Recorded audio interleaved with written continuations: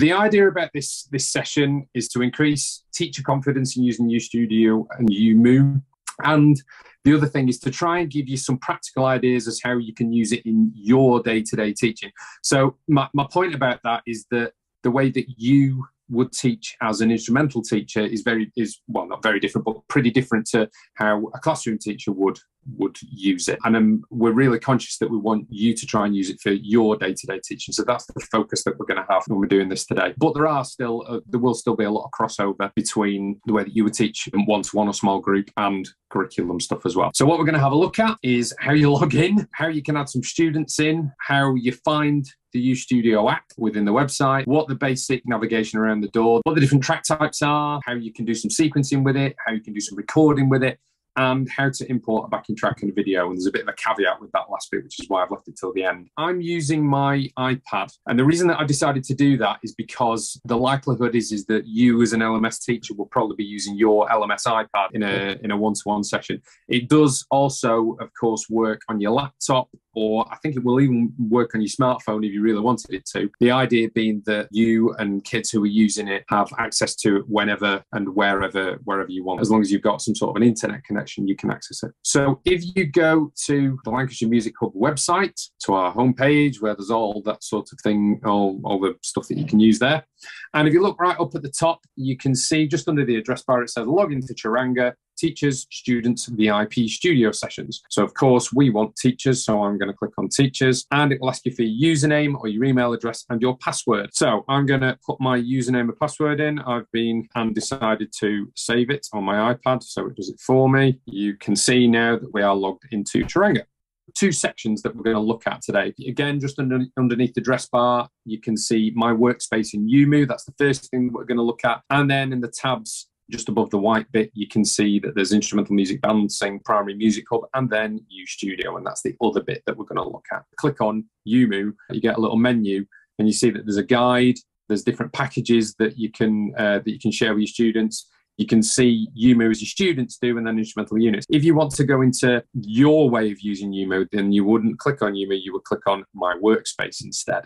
All your library and your students. So you can add any resources into different areas. So you can put them in My Resources or My Lessons or My Units or My Schemes, whatever you want. The most important thing I think for you to have a look at today is for you to know how to add students that you're teaching into your group. So I'm going to click on My Student Groups. I only have one class there called Test Group, which was when I was just playing around with it. If you see the big green button that says Create Group, you may well want to set a group for each student that you teach. They're all at different levels. Or if you have a small group, if you have 4 or 5 children together, you might create one group for them.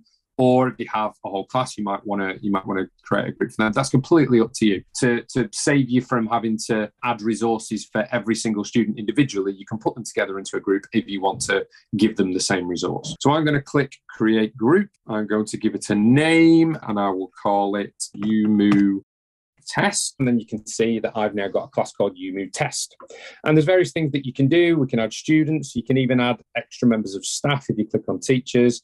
You can put assignments in, you can create an assignment, you can put some packages in. The most important thing is how to add students. So you've 2 ways of doing this. You can either click on the Add Students tab, or you can see that there's a useful link in the dotted line bit in the middle of the screen there that says click on the Add Students tab above to add students to this group. And there you can see when I click on Add Students, we can type in first name, last name, and go all the way down.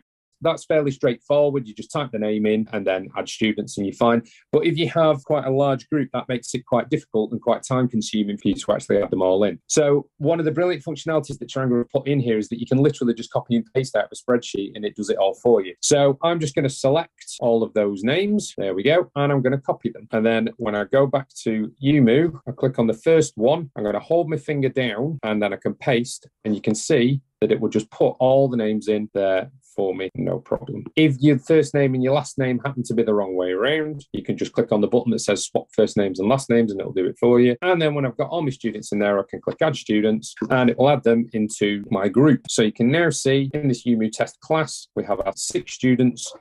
Donald, Jim, Lars, Ludwig, Tom, and Wolfgang Amadeus, and they're all ready to go. You can now, once you've added them to the class, you can then give the students their login. So it's automatically created a login for them. So you can see there, Donald Trump's login letter. I can click on that and it will show that to me. It's downloaded it. You can also do a printable sticker sheet with everything in it, and you can change the format of that however you want it to be. So you can print that out and give them to the class teacher, or you can do it as a spreadsheet, however you want to do it. And it's just dead easy to create something so that the kids know how to log in.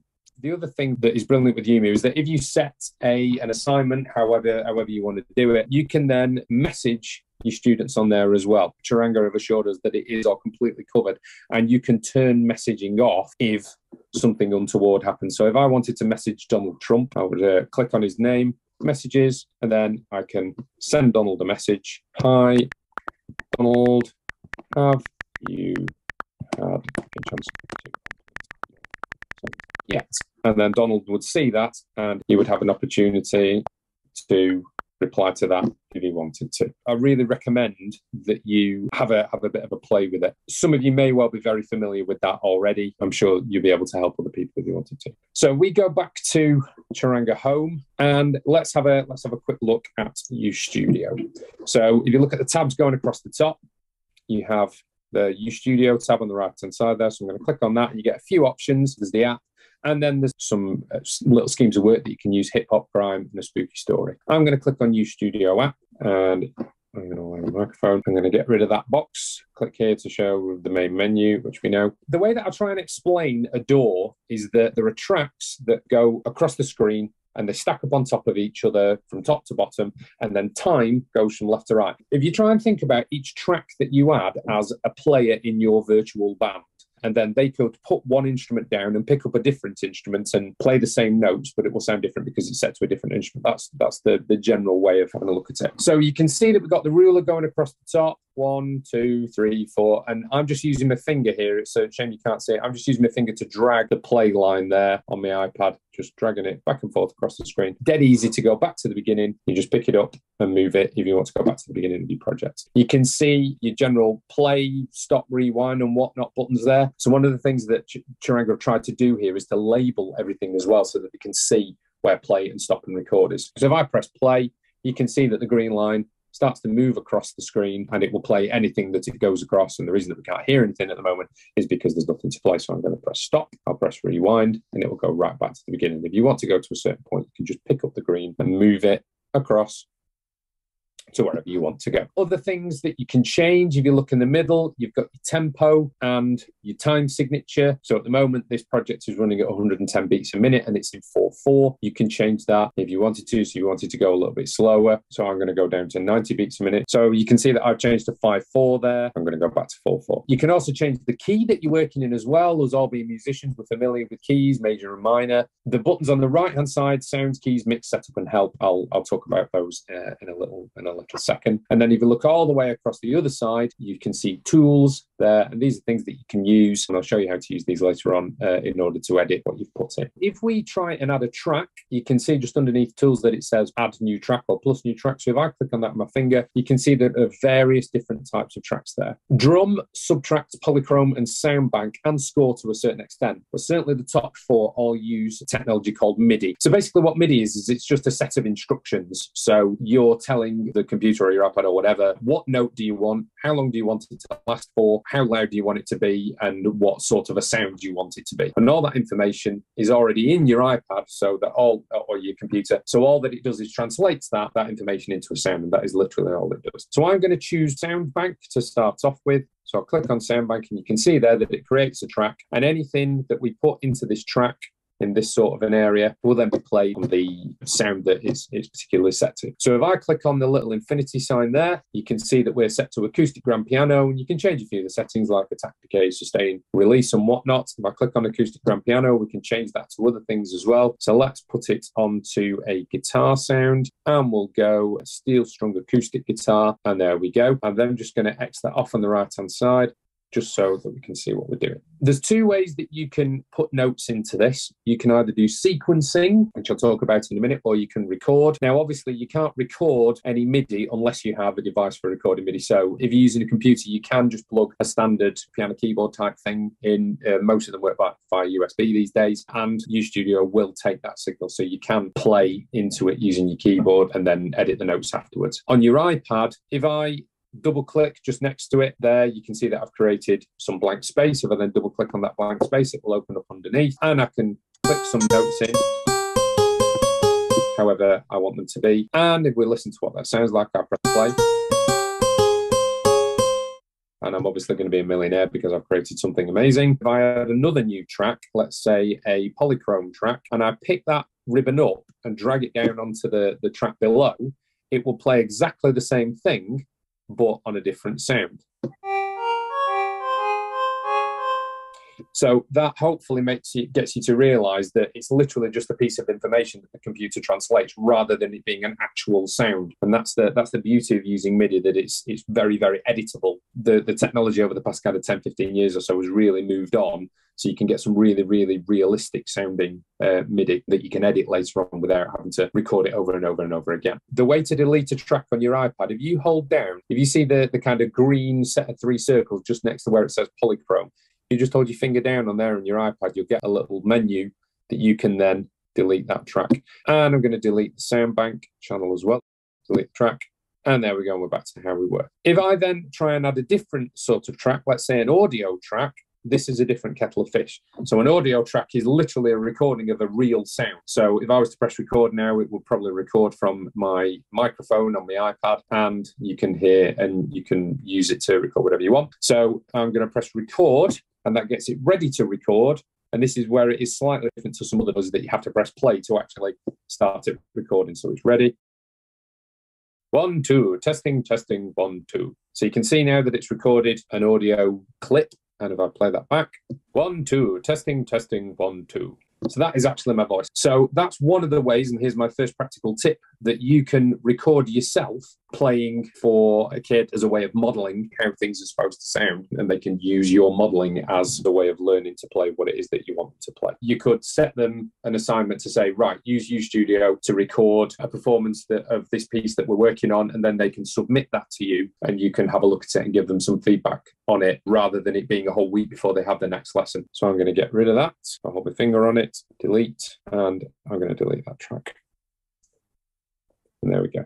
And then the final track type that I'm going to talk about is the score one. So I'm going to add a score track. And this has very similar sounds to the ones that we had before. I'm going to leave it on acoustic grand piano. And I'm going to double click next to my track, and that will create some blank space. I can then double click on the blank space, and it will create a score. So you can see that we've got 2 blank bars there ready to put some notes in. And this is very similar to Sibelius or Muse score. The way to put notes in, you can see that I've selected crotchets there at the top. I could change to minims if I wanted to.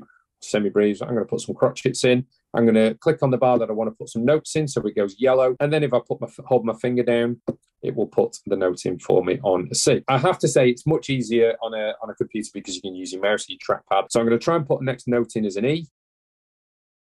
Let's change to a semi-breathe. I want it to go there, so I'm clicking on it and I put it in there. Right, so I put an A in there. I wanted it to be a G, so I can just press the down arrow a couple of times to move it down to a G, and it's dead easy to edit the notes that you've put in. Bar 2, a quavering on a D. I wanted it to be a C, so I'm going to move it down. You can move the yellow box left and right for wherever you want to put your notes into, which is pretty useful. I wanted that to be a D, so I'm going to move it down again, put the next one on as an E. There we go, and so on and so on and so on. You get the idea. So you can go back and then you can get it to play that. Genius. And you can get that to play back. So you could, if you were going to try and do a little bit of composition in your lessons, you could use this if you wanted to. You could set an assignment to say, right, I want you to write me a melody that only uses crotchets and minims and only uses C to G. And I want it to have a nice shape. It goes up and it goes down. And you could set them that assignment, and then again they can submit that to you, and you can give them some pretty much real-time feedback. If they use samples, and you say, right, I want you to add a melody to this sample, then you can multi-track it rather than it just being a single melody line. I'm just going to double click again, and it will create a blank ribbon, chunk, whatever you want to call it, that isn't long enough for what I want to do. So if I just get hold of the end of that ribbon and drag it, then it will make that ribbon longer. So when I double click on it, I've now got 4 bars instead of just 1.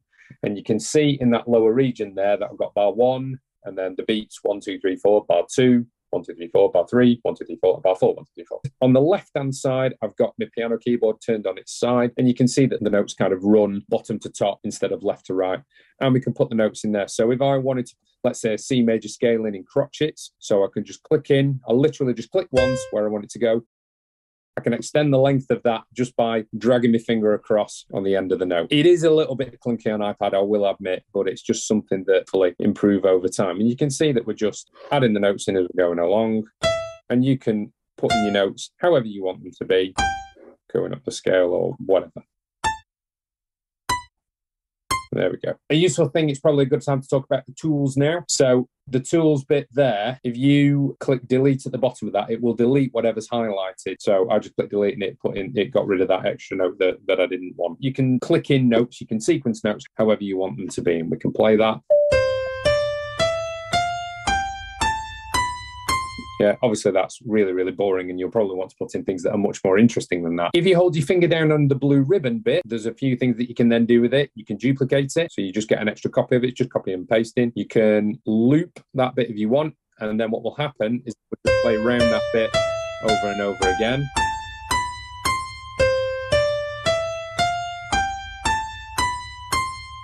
So it just keeps going back. And you can turn that off by pressing your loop button there if you want to. You can delete it. There we go. You can change the color. You can put a name on it, highlight what you want to copy, and then you can copy and paste it however you want it to be. So you can put notes in on the piano roll there. I'm going to get rid of that track. And I'm going to sequence drums now. So I've done a drum track. I'm going to double click next to it to add in a blank space. I'm going to double click on that blank space. You can see that the grid underneath is now slightly different in that it now has drum instruments on the left-hand side rather than a piano keyboard. And again, you can change the grid. You can change the grid to whatever you want. So if you wanted to sequence a drum beat, if not necessarily sequencing drum beats is something that you would use in an individual lesson, but one of the things that I've used before is just using it to practice scales. Sequence yourself a little drum beat and then play your scales along to your drum beat. It just makes playing scales of that a little bit more interesting. So I'm going to do a kick drum on the first beat, snare drum on the second, 3 and on my kick drum, and then 4. And I'm going to put some awesome 16th notes going across. I'm literally just tapping the notes in here. And I'm going to loop that bar.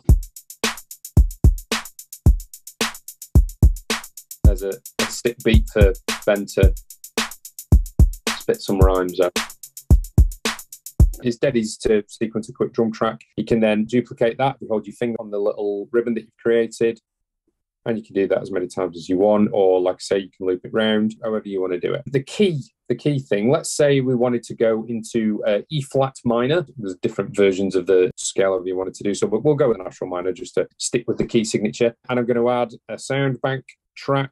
When I create a blank space now, you can see that the piano keys have little dots on them. So a red dot is your key note. So you can see that E flat there has a red dot in it. And then all the blue dots are the notes of the scale. It's another way of kind of showing tones and semitones in scales and stuff like that. So C, for example, doesn't have a dot in it because it's not part of the E flat natural minor scale. And it's just another way that you can try and explain things. Importing audio now. If you look on your little buttons on the top right-hand side, sounds, keys, mix, setup, help. If you do sounds, you've got various different things that you can use there. So you've got your instruments, your different types of track that we've already talked about, and you've got audio, MIDI, video, and project files. These are samples that you can use. So for example, if we want some funky house, I'm going to click on funky house and let's put some bass in. So I'm just going to get hold of that. And I think if I double click on it, it'll put it in, or I think I can probably drag and drop it as well if I wanted to. I'll just get rid of that for a sec and we can listen to that.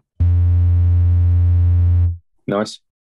Let's put some loops in. Wonky house groove. Wonk beat. Let's go with that. I'm going to double click on that. There we go. That looks like something a bit more juicy.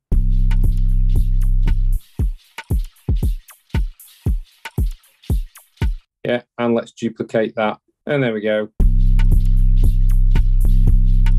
Tell me that's not quite right, is it? So we probably want to put that there and put that there. There we go. It's a bit more like it.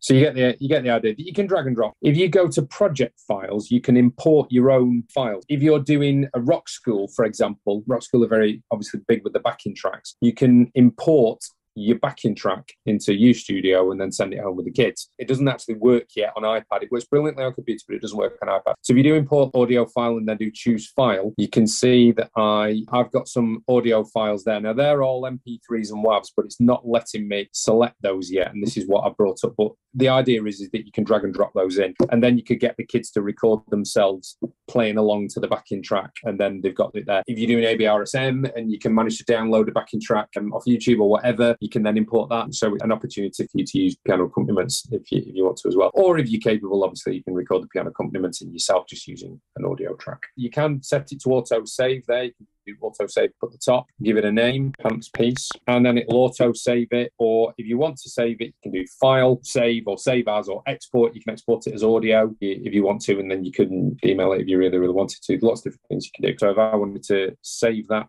copy of Pants Piece, save, and let's go back to YuMu. If I go home, my workspace, in my resources, there's all my stuff, and then assign that to my student groups if I wanted to. So we do YuMu test, and then you can add it to a lesson, create a new lesson, so this to resource 2, call it Pants, save and close. There we go. So I now have a lesson called Pants. I go back to my workspace, student groups, YuMu test, add one of my lessons, and then we can say Pants, save changes, and there we go. So that's now assigned to that class.